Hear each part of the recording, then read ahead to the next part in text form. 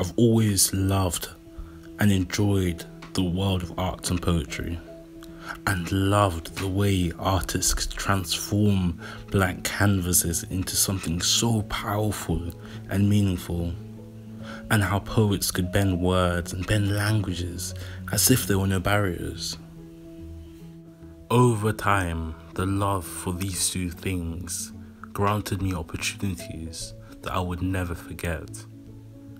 It turned a whole new leaf for me. I was able to partner with companies and start youth projects and engage with young people in our community. Always been a method of expression, whether it's bad expression or good expression, positive emotions or negative emotions.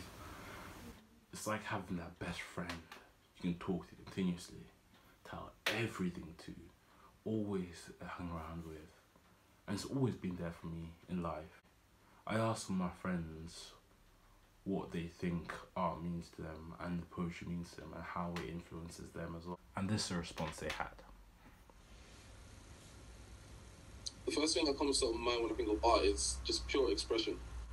So even during the, take it back to the caveman times when they were drawing inside the caves, you know, literally just expressing what they've seen, expressing how they feel, expressing their stories. For me, more so through literature and fashion, that's where I feel, in an art sense, most connected to my culture.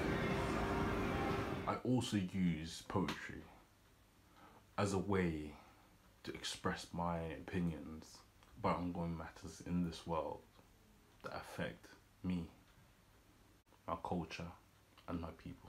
That was my journey through the world of arts and poetry, and it's always going to be a part of my life. Find the content of my character, or reflect his opinions on the colour of my skin, my creed, or my personality.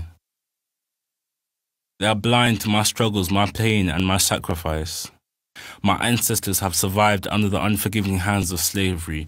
We have fought hard for our rights and have earned our long-awaited freedom. We thought that the cold grip of injustice would no longer hold us captive. We thought that the manacles of fear would be stripped off. We thought the race for equality and the battle for oppression would be brought down hand by hand.